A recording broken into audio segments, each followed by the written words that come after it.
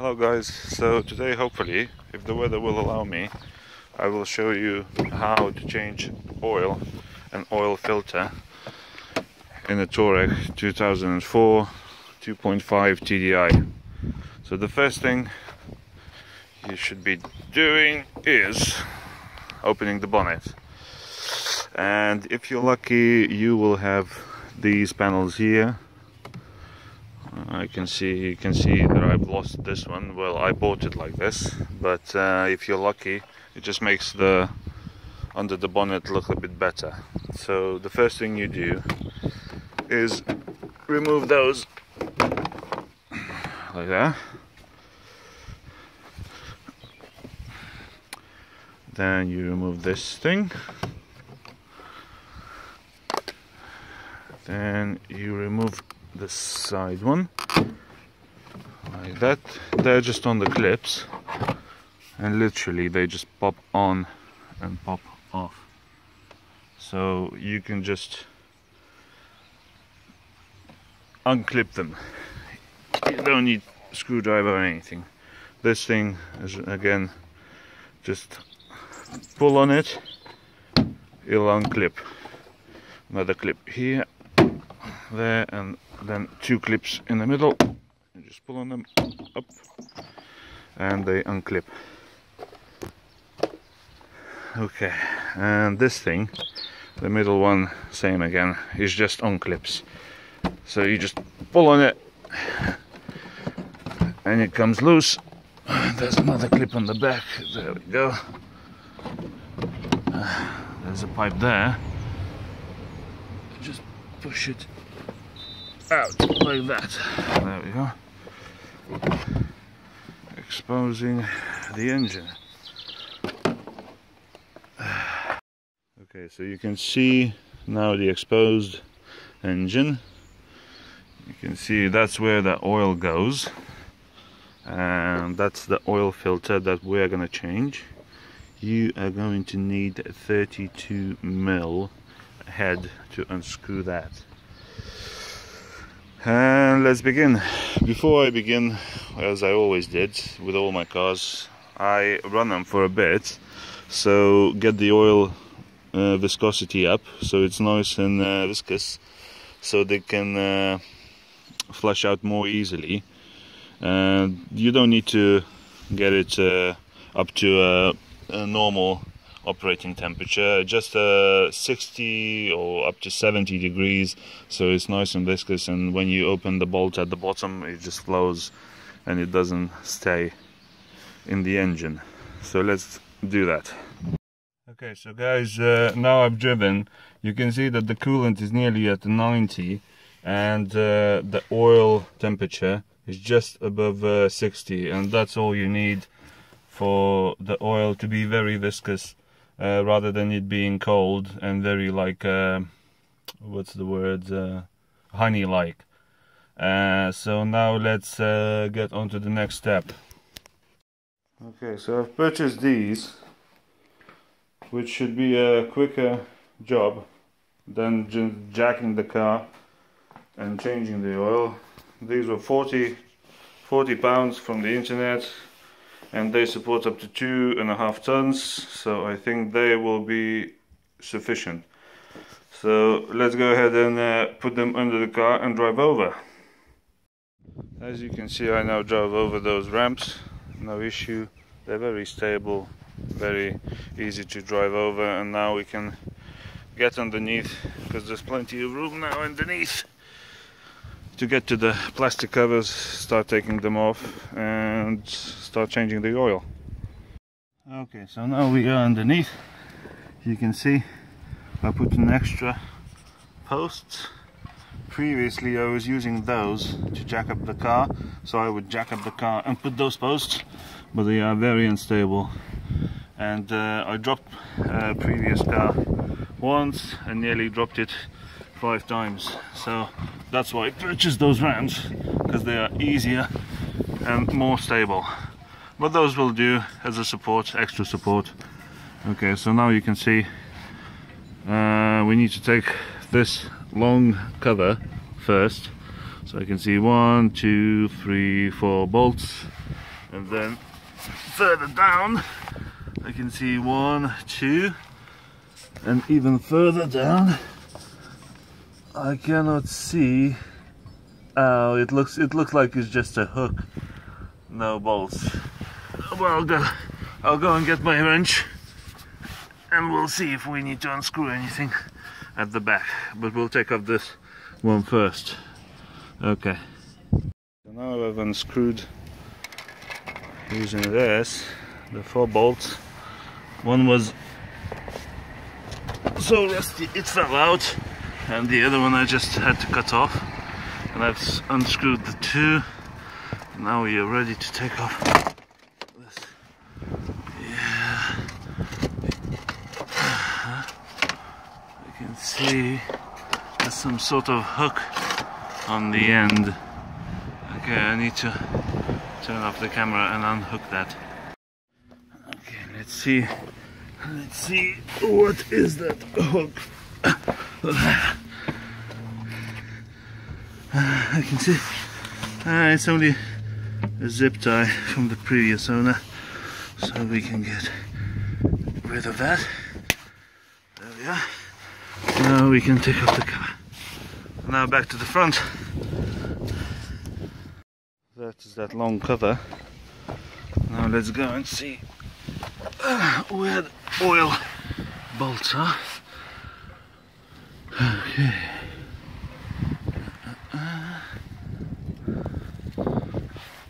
Okay. There it is. That's the oil. That's the oil bolt. It'll be 19 millimeters wrench or head.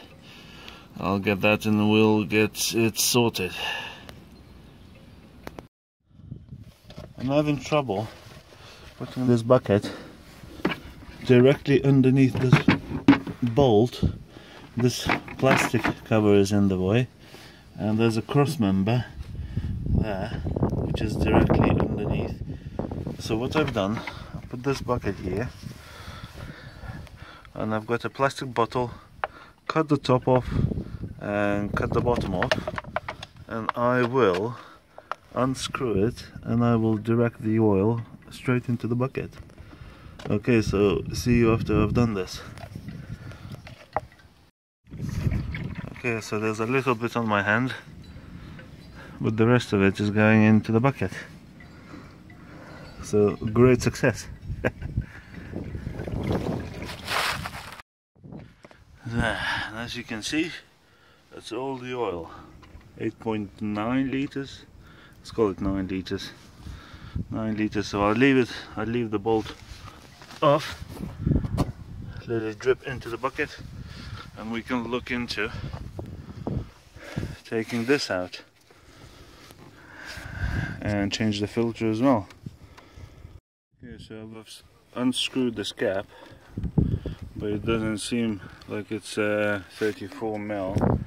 So I brought my tape measure to see exactly what it is, so I know next time not to talk shit.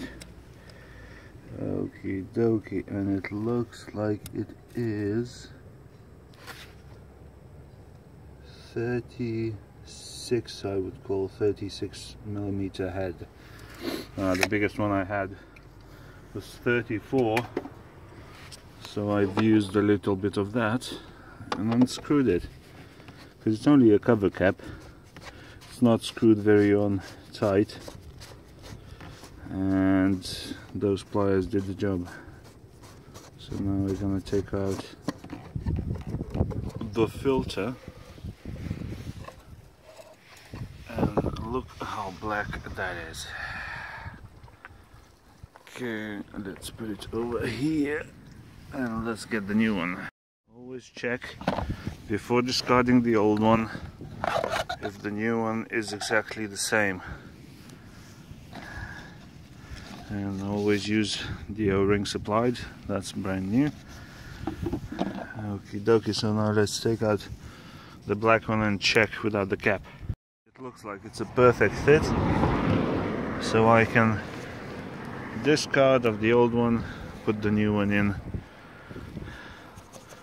it literally just clips in.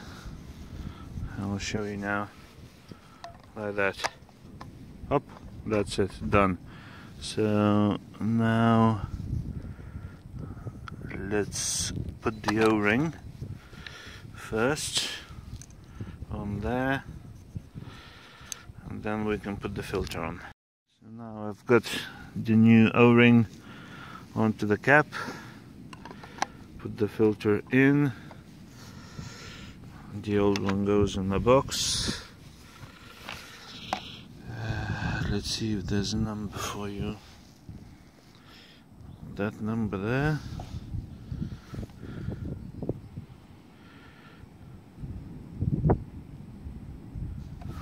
I always use car parts for less.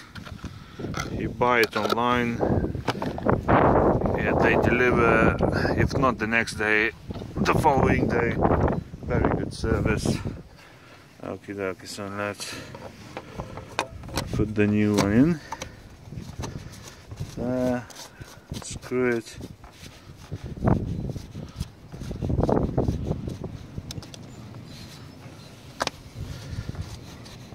Like that. And tighten it with the pliers. Okay, so you don't need to tighten it really hard, as long as the cap touches the metal casing like that, that is fine. Okay, so now what you need to do, it stopped dripping, you can put the bolt back in. Okay, let's go ahead and do that.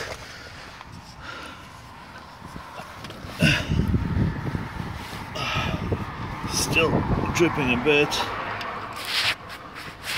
but you're not gonna get it all out unless you flush the engine.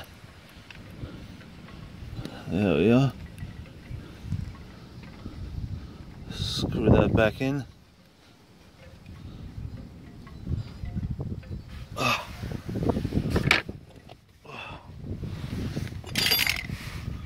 And then tighten it with 19. It doesn't focus. There we are, 19.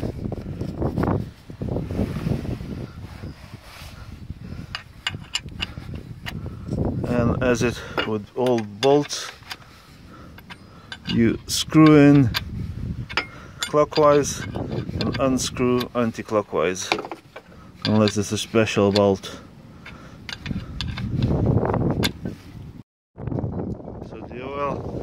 The oil I'm going to be using is fully synthetic 506, and it's for use with WR5 engine, which this is, TDI, and V10 TDI. I purchased this 20 litres for 85 quid. This is the cheapest I could find, and since I bought 20 litres it went cheaper even more. So if you buy 5 litres of this, it will cost you 28 quid, 29 quid. So you're better off buying just 20 litres, and that way 5 litres will cost you 20 something. Massive saving. Okay, so let's put the plastic cover back on, and then we're gonna fill up 9 litres of that beautiful oil. Okay, I've got some zip ties as well to hold it in to place. Okay, so I've got the bolts all oiled up. I hooked on the back. I'm gonna be using this, so don't fuck about. Okay, let's offer this up to there. Now I'm gonna need to release, pull it down. There we go.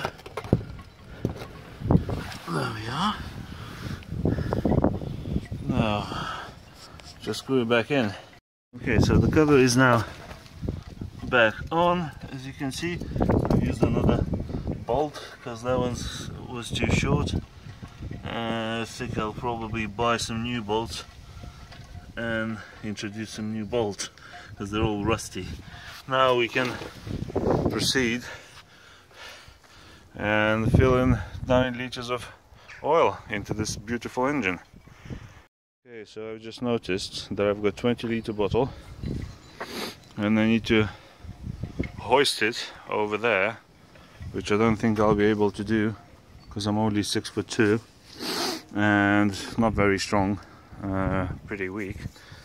So I think I'll be using this 2-liter bottle. I'll just cut the top off and I'll fill it, and I'll fill the engine with that. I'll fill it again, fill the engine, so that way I know there's only 4 of these and my engine will have 8 liters, and then I'm gonna just fill half of it and do the rest.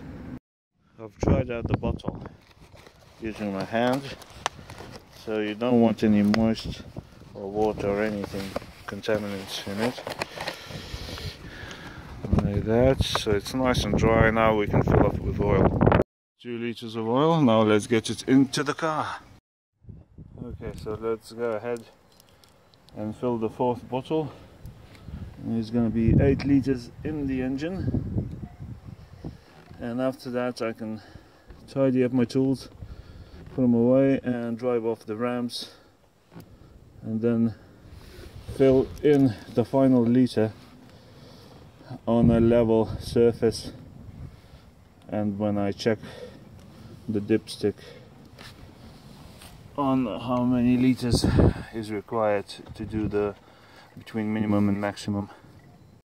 Okay, so now I've driven off the ramps, so the car is level. Now the thing to do is to check how much oil is in here. Okay, so first check, you need to wipe it because it was the engine was on and the oil was splashing away. So when it's dry like this, now you can put it in and stick it out, and you can see that it's still dry, just a little bit wet there. It needs to be half of that, so I need to fill in another liter of oil and then check again. Let's give this baby another liter of the precious oil.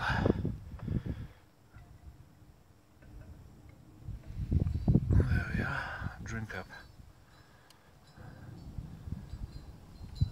Bottoms up.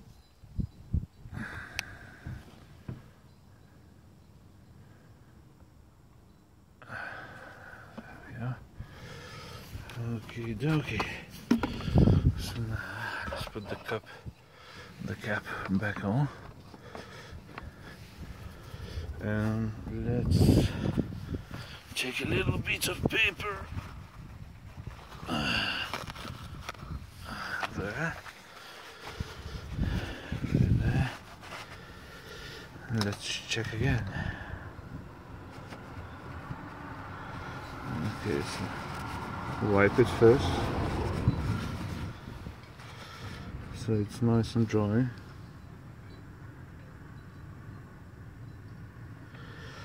And let's stick it in, put it back out, and see. Okay, so we've got, it doesn't focus, there we are.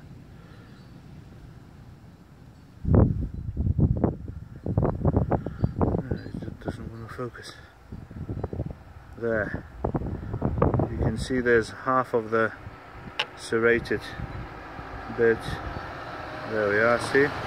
Half of it. So half of it, the minimum is there at the bottom, and the top mark, you can see that's the maximum. If it's half, it's perfect.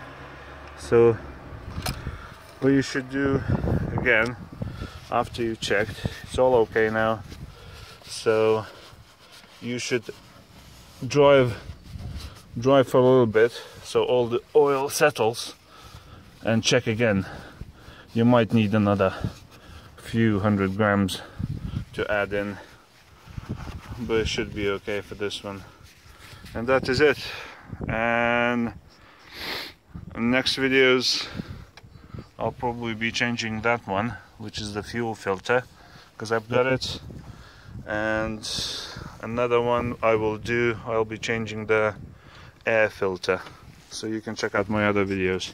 Thanks for watching. Goodbye.